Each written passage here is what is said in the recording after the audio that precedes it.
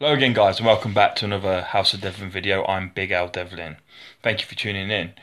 Now this video is going to be a bit different to the ones that I've been filming most recently, which has been about Nordic paganism. Now it's still going to have Nordic paganism in it, and it is about Nordic paganism and how it can influence your views on the world for the better, ultimately. And how it is superior to a lot of the views that are currently existing in the world. It's not saying that my religion or belief system is better, but it is better than a lot of what is out there already at the moment. And I endeavour and I hope that the people watching this who are interested, even just partly, just dig that a little bit deeper into the faith and into the belief systems that I'm teaching on here on YouTube, and just listen and make up their own mind. But I hope, and obviously, I'm fairly sure that if you listen to me and listen to the words that I put across, the arguments, so on and so forth, that myself and other people of similar minds put across, that you probably be nodding your head in agreement to what we're talking about. Now this video in particular is about is a response video ultimately to a channel called Sigrid's Equinox, which will become a featured channel here on the House of Devlin. As soon as I get downstairs to my PC, I will put it on there. Sigrid's Equinox is another paganistic focused channel, I suppose, but it's a bit like my own channel. It's varied as well. It has other aspects to it. It's not just about paganism. The young lady who runs the channel is incredibly well researched, incredibly well spoken, and has very balanced and very well put across arguments. Even if you don't agree with her words, which I can't see the reasons why you wouldn't agree with her, if I'm honest. The only reason that you would not agree with her, in my personal opinion, on the videos that I've watched so far, I've not watched them all, but the ones that I've watched so far, is out of ignorance. She speaks the truth, and the truth is the truth. Now, the particular video that I'm going to be referencing and linking in Nordic paganism and all the rest of it as well, and also just be offering my support to her viewpoints that she makes on that video, is the one called About Feminism. Please visit her channel, please watch the video. She's actually, believe it or not, I don't think it's for this video, but for one or two other videos at least, she's suffered strikes from YouTube, which ultimately mean, I think if you get 3 strikes, you're off YouTube. Your channel's destroyed. You can no longer come back on and produce video content for people to watch. Now that's like basically the secret police in many ways. What happened to freedom of speech? What happened to having a point of view? Doesn't matter that whether or not YouTube agree with your views. Obviously they didn't agree with her views, or they saw them as being perhaps too extreme. But what she spoke, from what I've seen so far in the videos that I've seen, has been not only truthful but proven. She comes with evidence. You can't argue it. And even if you do, because there's always debate. That's the beauty of this world. You can always debate points. We all have our own minds. We're all individuals. We all have our own way of seeing things, which means, as a result, when there's 6, 7, 8, 9 billion people in the world, however many people there are in the world now, there's not going to be one single topic that we all agree on. Okay, it's as simple as that. We're not all going to agree on the same things, but it's important that at least within the civilized world, that we agree on the most important points, and we agree en masse, and for the right reasons. And she puts across on her video, and as I say, it's called About Feminism, that basically that the feminists, I mean, feminism is great in its origins, in its concept, in its derivation, and in its original execution. It's fantastic. Equality for women. no inequality between the genders. That is correct. Feminism on that side of things should be there. If I was to quote now the Nordic paganistic belief systems, okay, regardless of whether you're religious or not, I am. It's my part of my belief systems. I developed these views before my paganistic, before I became a pagan. But the paganistic belief system that I have now, and the way that I see the world after my, my basically the day I died and came back, that the way I see things now is just more so than what it was before. I'm more clear. I've got clarity and I've got the strength to stand up and say, I might get struck by YouTube for making this video also, but I'm here standing by a fellow pagan, a fellow individual, a fellow human being who has the correct viewpoints on feminism at the moment. She's from a different country, I assume. I think she speaks Spanish in the video, but it's subtitled, so I assume she's from Spain. Correct me if I'm wrong there, Sigrid. But what's important to note is, despite our differences, we've still come to the same viewpoints. And part of that will have been our shared belief system, the Nordic paganistic belief system. And if you go watch my video before, that was based on the origin of man and woman, Ask an Embla, regardless of whether you see it as just a story or as fact or whatever, it doesn't matter. The morals behind it remain the same. The teachings of any religious texts or religious oratory traditions or whatever remain the same, that there are morals behind the stories. And in this, when Odin gives man and woman life, he finds two tree trunks.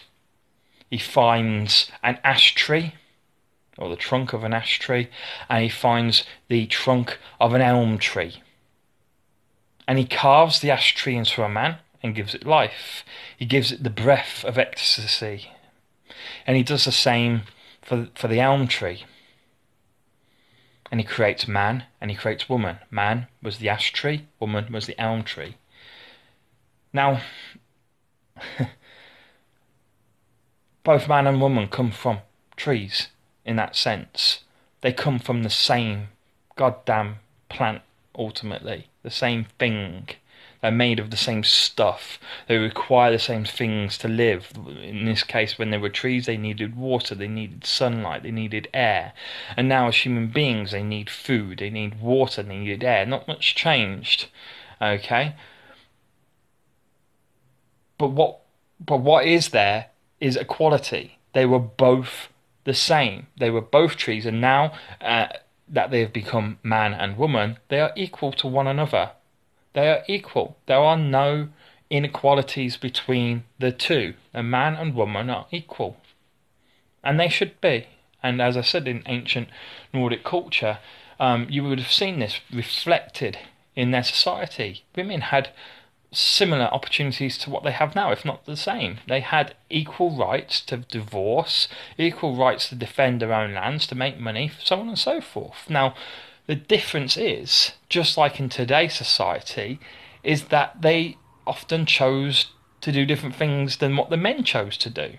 And you could argue, the simplest argument is, well, one of you is an ash tree and one of you is an elm tree. You're the same thing, you're a tree, but you're two different types of trees. Basically, the point I'm trying to make in a more poetic way is that we are the same, we are equal, but we're different at the same time, and we should celebrate our differences. Men and women are not the same. Okay? Don't get me wrong. It's the law of averages. The average man is stronger than the average woman, but you'll have some women out there who are stronger than some of even the strongest men out there, and vice versa.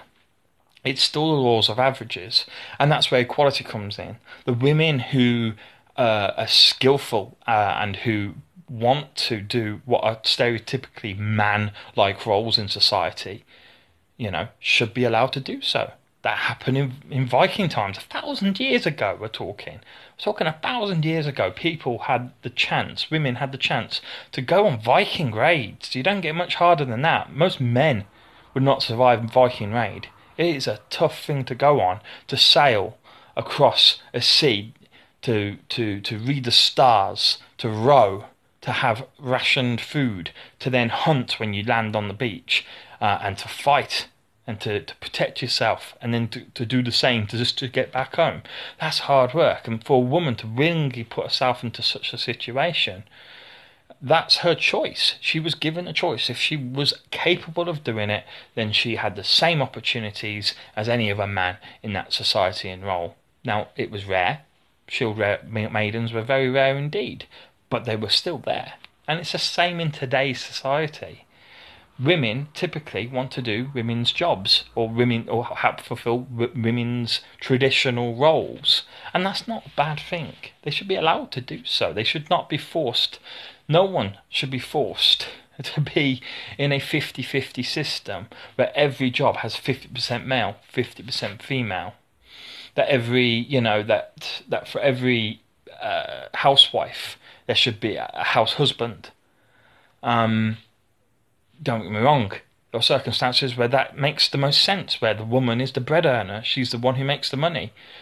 But typically, most typically, and this is just fact, the typical, stereotypical family unit, which is what we see as the best unit in civilized countries, we all aim to have a family unit, a mother, a father, and 1 or 2 children normally, okay?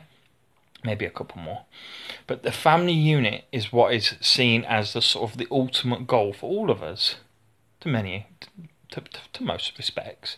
Not everyone desires that, but that's what the social norm is, okay? And in that, the majority of the time, the mother, the woman, is going to want to play the role of the mother, the traditional mother, where she looks after the kids and takes on the majority of the chores involved in looking after that child. It doesn't mean the man's not involved. The man, I'm sure, will do a good share of cleaning up the babies and feeding them and helping where he can and stuff. But typically, in the stereotypical family unit, the choice will be made where the man will go to work and the woman will stay at home. Why? Because women are typically, stereotypically, better with children and are better evolved to handle the demands of looking after children and all the other stresses of looking after a house and a home.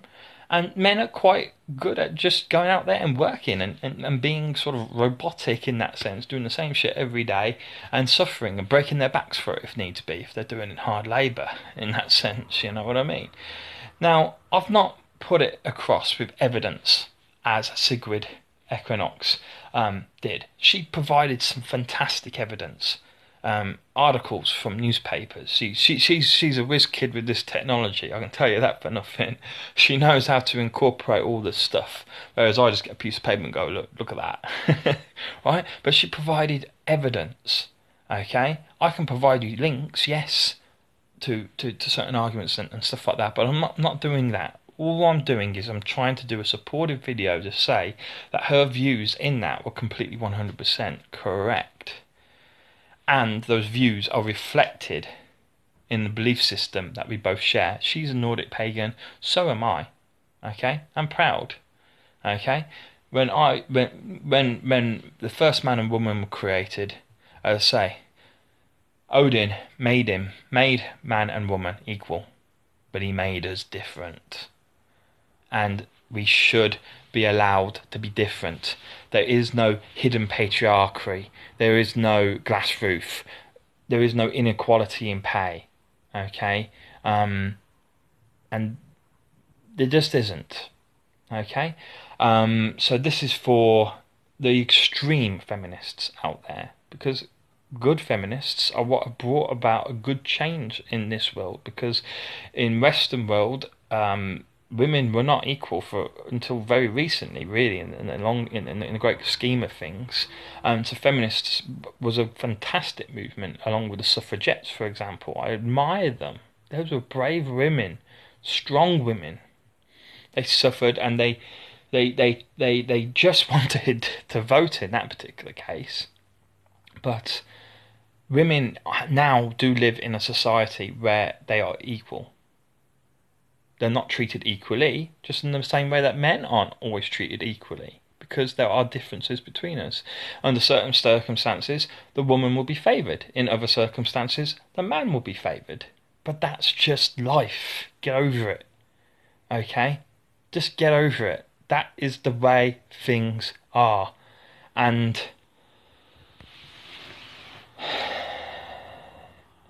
let men be men and let women be women. And, you know, if women want to do men things, let them do that. If men want to do women things, let them do that. They are going to be the minorities, and they should not be looked down upon for that, because everyone is an individual. Everyone has their own mindset.